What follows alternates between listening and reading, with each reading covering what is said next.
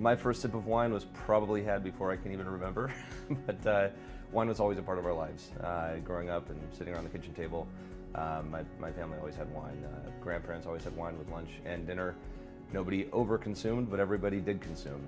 I do remember the first time I recall wine being a very serious thing and the competitive nature of it when my dad was tasting Special Selection against Insignia and Opus One and a number of the other high-end wines, and I remember tasting and actually realizing at that moment how competitive this industry is, but at the same time how diverse and how fun it can be.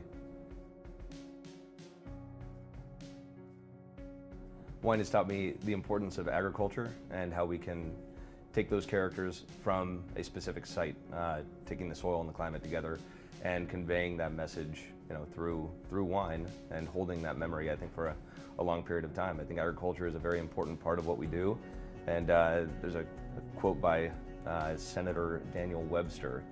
He starts off by talking about human civilization and whatnot and the importance of farming. But it comes down to cultivation is the beginning of human civilization. And I think it's a very important part to look at and understand. Agriculture is a very important part of who we are as a society. My wine hero would be my dad. So I think he had an instrumental part in really creating the style of Napa Cab that we all love today. He took that book of winemaking and threw it to the wind and tried some new things. And I think, very appreciative for him to teach me everything that I've learned and to be a big part of the industry as it is. The most exciting region for young or new winemakers today, in my interpretation, would be the Rogue Valley or the Umpqua Valley of Oregon. Southern Oregon has got a ton of potential. Pinot Noir and Chardonnay are thriving there, doing fantastic things, and people are just scratching the surface and learning and understanding what these regions have to offer. I suppose the most unique way that I've opened a bottle of wine was pounding the base of the bottle against a tree, and slowly but surely made its way out. So that may be the most unique. Yeah, it's,